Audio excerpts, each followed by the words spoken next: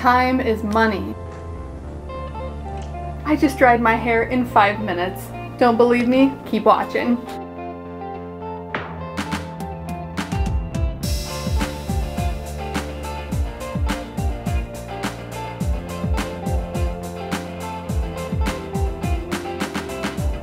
Hey girl, welcome back to Glam Life by Meg, where I teach you how to efficiently and glamorously live your very best life. Say hi in the comments if you're new here. It's nice to virtually meet you. Before we get to the good stuff, make sure to like, comment, and subscribe for more videos like this. And don't forget to ring that bell so that you can be notified every single time that I post a video. We're back. Part 2. Last year I made a video showing you how to dry your hair in 5 minutes or less. You can check it out right here. Recently, I found a tool that has made it even faster to dry my hair. Dare I say it's even faster than regularly blow drying your hair with the tips that I gave you in that last video. I'm gonna go wash my hair and come back and show you exactly how this works. Bye! Okay, I'm back. Getting my skincare on while we're doing this because time is money, people. First thing we're gonna do is follow all of the steps that are in my previous video. And a little bit of product to help speed up the process, just a tiny bit.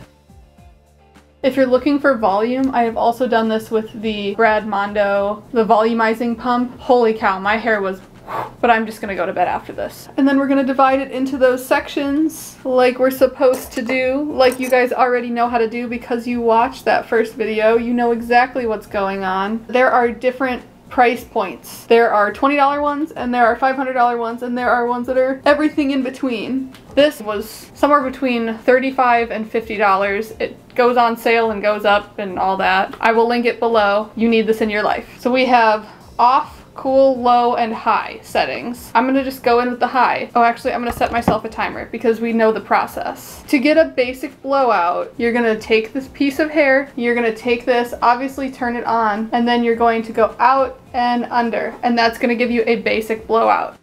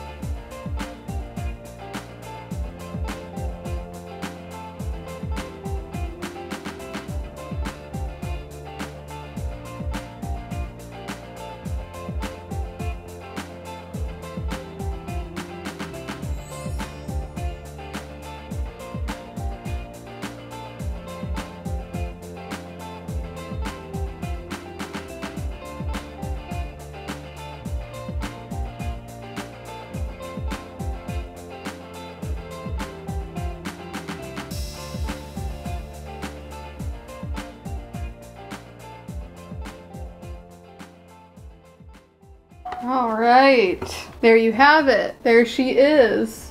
It's dry. This made it much easier, and I was able to really get in there, especially in those parts near the roots back here that can be really difficult to dry. With the traditional round brush and blow dryer situation, that can be really difficult. So this just gets all in one, all up in there. I'm gonna go wash my face and then come back. We're giving you bare essentials without the makeup. Call the Jungle Book because we are giving you the bare necessities.